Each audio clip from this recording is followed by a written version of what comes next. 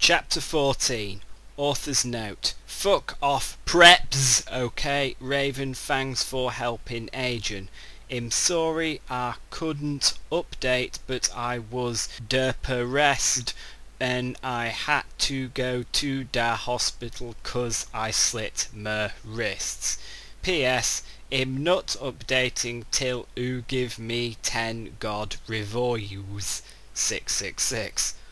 Warning, some of this chapter is extremely scray.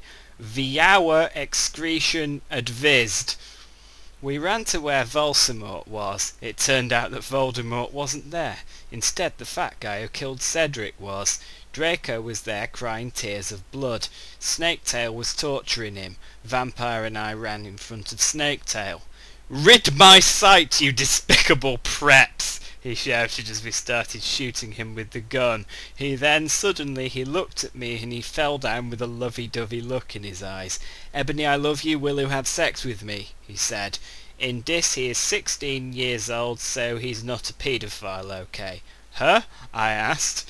"Eneby, I love you, will you have sex with me?" asked Snaketail. I started laughing crudely. "What the fuck? You torture my BF and then you expect me to fuck you? God, you are so fucked up, you fucking bastard," I said angrily. Then I stabbed him in the heart. Blood poured out of it like a fountain. "No!" he screamed. He started screaming and running around. Then he fell down and died. I burst into tears sadly. "Snaketail, what art thou doing?" called Voldemort. Then he started coming. We could hear his high heels clacking to us. So we got on our broomsticks and we flew to Hogwarts. We went to my room. Vampire went away. There I started crying. "What's wrong, honey?" asked Draco, taking off his clothes so we could screw. He had a sex pack. Get it, 'cause he's so sexar, and a really huge you-know-what and everything.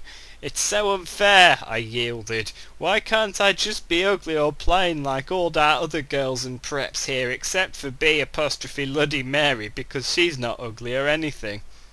"Why would you want to be ugly? I don't like the preps anyway. They're such fucking sluts," answered Draco.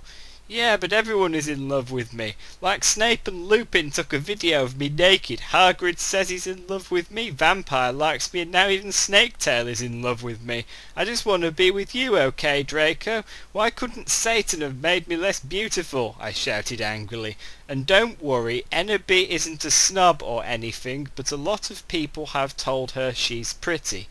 I'm good at too many things. Why can't I just be normal? It's a fucking curse!" I shouted, and then I ran away.